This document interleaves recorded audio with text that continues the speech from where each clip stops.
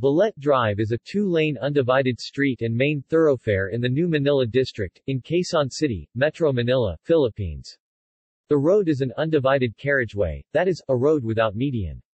The road is a major route of jeepneys and cabs, serving the New Manila area, connecting Eulogio Rodriguez Sr. Avenue and Nicanor Domingo Street in Quezon City. The road is noted for a number of balete trees that formerly lined it, and urban legends of a white lady ghost.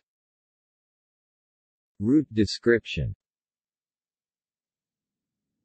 Balete Drive connects the long span between Eulogio Rodriguez Sr. Avenue and Nicanor Domingo Street in New Manila, Quezon City. The Balete Drive corner at E. Rodriguez is a bustling business area mushroomed with fast foods and other establishments. This north end of the Balete Drive starts at a dead end next to the Diliman Creek, 160 meters 520 feet north of Eulogio Rodriguez Sr. Avenue running in the NNE to SSE direction. It ends in a T-junction with the Nicanor Domingo Street near the San Juan Reservoir for a total length of 1.3 kilometers, 0.81 miles.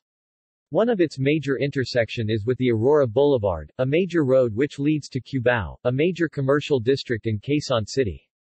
The LRT-2 Betty Go Belmonte station is located 330 meters 1,080 feet east of this junction. History. Balete Drive was named after a gargantuan balete tree that used to stand in the middle of the road. The road, although the exact construction date is unknown, had been cemented and asphalted and became a main thoroughfare during the regime of President Ferdinand Marcos in the early 1970s. There are several Spanish houses in the area, including the famous 200-year-old Centennial House, which supports the claim that Balete Drive has been in use since the late Spanish era towards the end of the 19th century. Haunting legend.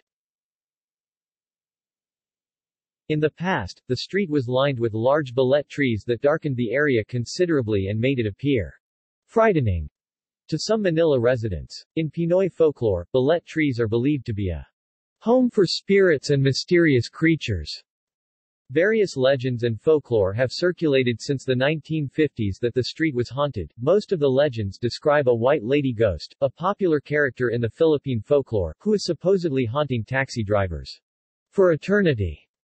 According to legend, the ghost is a teenage girl who was run over and killed by a taxi driver at night, then buried around a balete tree in Balete Drive. One variation of the legend claims a student at the University of the Philippines was sexually assaulted and killed by a taxi driver, and her spirit roams the street looking for her murderer.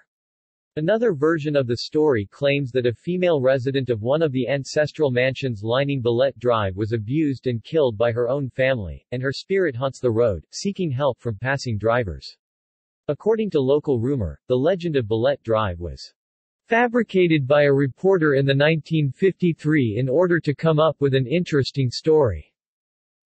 In 2005, a Quezon City barangay official proposed that the city could use the legends to boost tourism by declaring the street haunted and making it available for Halloween parties. Zoning laws. The segment of the Balete Drive from Aurora Boulevard to Eulogio Rodriguez Sr. Avenue has been zoned by the Bureau of Internal Revenue for regular residential and commercial purposes. Landmarks.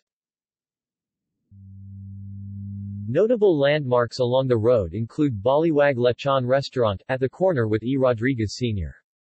Avenue, the main offices of the Business World, at 95 Balete Drive Extension, and Centennial House, Bahay Centenario. See also: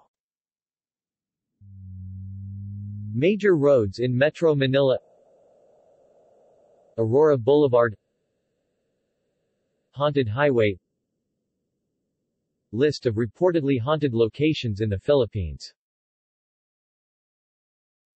References. External links. Media related to Balete Drive at Wikimedia Commons.